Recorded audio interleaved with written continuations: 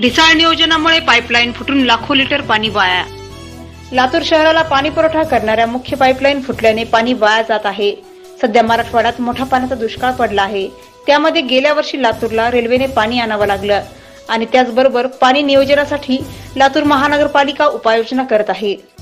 तर एकीकडे आज लातूरला पाणी पुरवठा करणारी मुख्य पाईपलाईन फुटल्याने लाखो लिटर पाणी वाया जात आहे। लातूर पासून जवळ असलेल्या जेवळी गावापासून लातूरला पाणी पुरवठा करणारी पाईपलाईन फुटून लाखो लिटर पाणी वाया गेल्याने लातूरवर होणाऱ्या पाणी पुरवठ्यावर याचा मोठा परिणाम होऊ शकतो। शहरामध्ये सध्या 10 दिवसाला पाणी पुरवठा होतो आणि मुख्य पाईपलाईन फुटल्याने पाणी पुरवठ्यावर परिणाम झाला आहे।